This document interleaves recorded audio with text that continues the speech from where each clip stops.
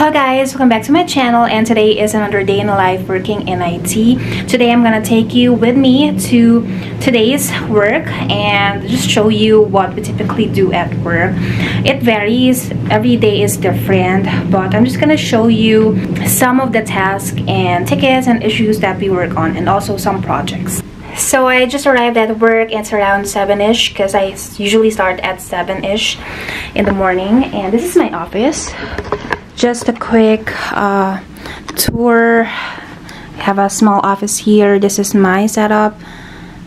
I have 2 monitors, and I do have a riser in here, so I could work while standing up. And yeah, that's it. It's a mess. Okay, so I just typically eat my breakfast at the desk while I'm going through my emails in the morning. I don't have time to eat breakfast at home, so I'm gonna see you in a bit after I'm done eating. Okay, so my first task this morning is patching some of our production computers that we use in our software. So computer patching is some changes that we do to our computer system to fix, update, and improve our systems from vulnerabilities or bugs. So it really depends on the company how they do the patching, but it's part of an IT professional's responsibility as well to maintain our systems, just like how we maintain our hardware. So we do monthly patching in the company where I work. In my previous job, I do patching like every weekend because it's less impactful. So in here it's different because I don't work the weekends. I can do it early in the morning, so it doesn't really impact a lot of people. So most of our systems, especially the end user machines like computers, laptops, we do automatic updates and patching for them. We just do manual patching for the critical systems like the production systems that we use, because there's more steps that we have to take, and we have to reboot them one by one also, and make sure that they come back online before rebooting the other one. And we also do some restores to the system and backup to the system, just to make sure that if the update or the patch broke something, at least we can roll back to the previous version. So that's what I'm gonna do first thing in the morning, since there's still no people around. It's still 7ish, so patching is the first task. Yeah, no one's using this room yet. That's why it's a perfect time for me to do the patching. And of course, whenever I'm rebooting, I do a continuous ping, so I would know if it's still timing out or it's coming back online. Okay, so we got some new switches here. Our current switch that we are using in the buildings are end of life, so I am gonna unbox one of them later to show you what kind of switch we're getting, because we are also gonna configure it and rack it later on.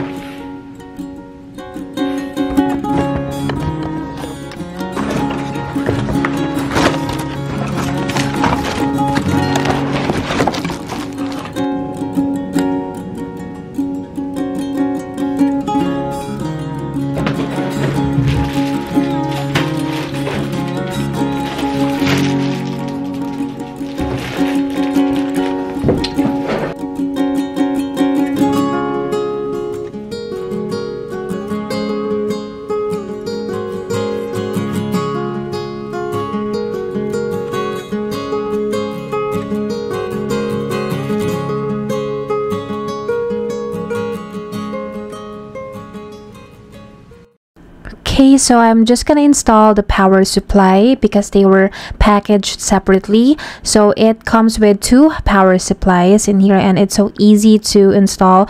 You just push it to the switch, and once it clicks on the latch, it means that you have inserted it properly, and now you can just connect the power cords to it when you are ready to configure it too.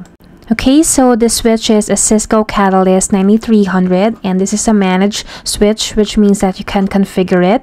And this is also a 48 port switch that is rack mountable. You can rack it, and it's also stackable, which means you can stack more switches together, and I will show you later on when I'm building the switch. But this is what we will be using in the building.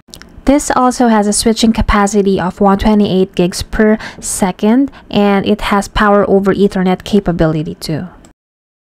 I also need a console cable that is USB to micro USB, and I can't find one in the building, so it's gonna have to order one so I can configure the switch. So console cables are the blue cables, just like in this picture, that are used to connect networking devices like switches and routers to terminals or computers so you can configure them. And of course, when you are building a switch from scratch, especially a new switch from the box, you're not gonna have SSH connection to it right away because you have to configure it first. So you would need a console cable like this to connect the switch to a computer so that you can access the switch and you can do your commands and configurations. So there are different console cables. This one is the DB9 to RJ45. And the newer one, which is the USB-A to mini USB, which is so much easier now to connect to a laptop or a computer compared to the DB9. And most of the time we need the USB to DB9 serial adapter cable, just like this, because our computers and laptops nowadays don't have the DB9 port anymore, and USB ports are more common, so we would need a USB adapter for this if you are using the older DB9 to RJ45 cable. Okay, so this is the console cable that I found. It's the DB9 to RJ45, and at least I found an adapter for it too. But I was told to install a driver for the adapter when I was looking for a console cable, so I'm gonna have to install a driver for me to use this. So at the back of the switch is where we can insert the RJ45 so we can have the access, and the USB-A will go to the laptop. Okay, so I haven't been able to record a lot of the things that I've done this week because we had a lot of meetings. Today we have 3 meetings. One is the weekly IT meeting, so it depends on the company how many meetings, or if you have meetings with your IT team or your other departments. But we do have a weekly IT meeting where we talk about announcements, any technical announcements that are really important that we have to share within the company. And then we have top priorities also, like major outages, major issues that we have to prioritize, major projects also that we have to do, like installing more access points in our building, replacing switches that are end of life. Those are the major projects that we talk about in the meeting. We discuss how we will plan and tackle the projects, who will be assigned the projects, who will be deploying them. So we have like an hour or 2-hour weekly meeting with IT, and then about all of that. And we also talk about our individual tasks that are really important and some of the things that we are really struggling, that we need help with. So the team collaborates on that.